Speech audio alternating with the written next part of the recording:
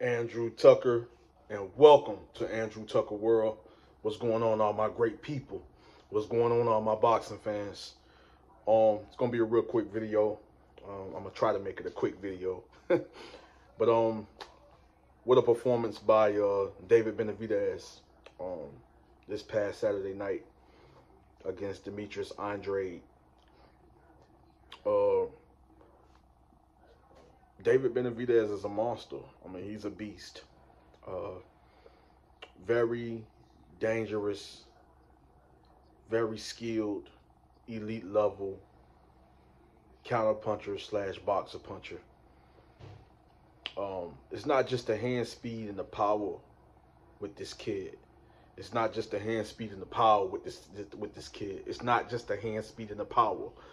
I mean, it's the timing. It's the counter punching ability that he possesses. I mean, not just able. See, people don't know that David can get on his toes. He can hit on the fly. He can get in there and outbox, you know, his opponent. You know what I mean? He just likes to, with great timing and beautiful dominant combinations, just like to break a fighter down. You know, I love his beautiful punch placement, beautiful timing, the way that he mixes up his attack, similar to Canelo Alvarez. The way that he head body, the way that he sets up shots that you don't see coming on the inside, set them up from the out, set up certain shots and counters and even combinations from mid-range, in range, in close range, boom on the inside, on the outside. It's a lot of things that a lot of people they haven't seen David do before. You know, people don't know. They just think that he's a technical brawler, walk you down pressure fighter. People don't know that this kid is actually could be a very dangerous boxer puncher, a pure boxer puncher if he wants to be. You know what I mean? It's a lot more to this kid that people haven't discovered yet, that he can show you possibly in the next fight, mega fight, big fight against Canelo Alvarez. It was the same thing with Canelo Alvarez. He's just a pressure fighter. It's just effective aggressiveness. Just walk you down, get you on the ropes. You know, like to stay toe-to-toe, stay in the pocket and beat you up with just basically power shots, hand speed, coming with thunderous body shots, thunderous head shots. It's not just that. Canelo Alvarez learned from fighting the best, fighting against so many different types of styles that allow him to evolve and transform.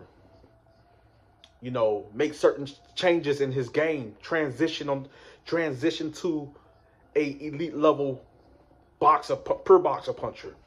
And I know we have different styles, different fighters on a certain level of caliber of elite level styles and fighters. Canelo was one of those guys. David Benavidez is that young lion against the veteran young lion. Young to me, they both young to me, but young lion versus old lion, we shall say. These type of styles, when they combined, it's a very intriguing matchup, a very intriguing fight.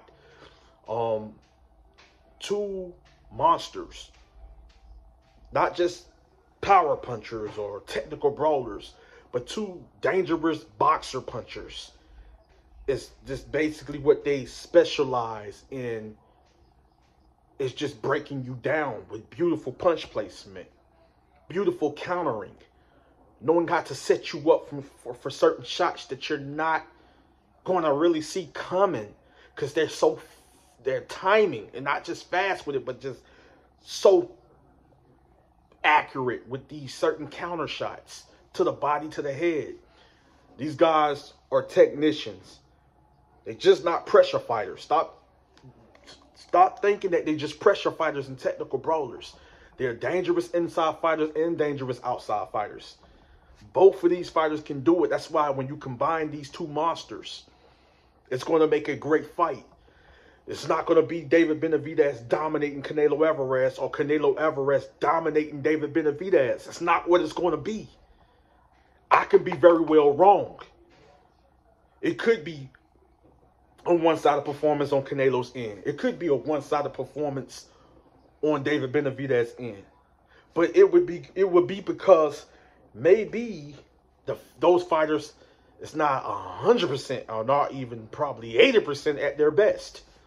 But these two great monsters, skilled elite level monsters, these two great fighters are going to bring their very best against one another. Canelo is not afraid of David Benavidez, just like David Benavidez is not afraid of Canelo Alvarez. Y'all know how boxing works. Y'all know how the sport works. It's business first. It's business first. I'm sorry to say it. You know, of course, it's legacy. It's supposed to be legacy first. The best fighting the best. You know what I'm saying?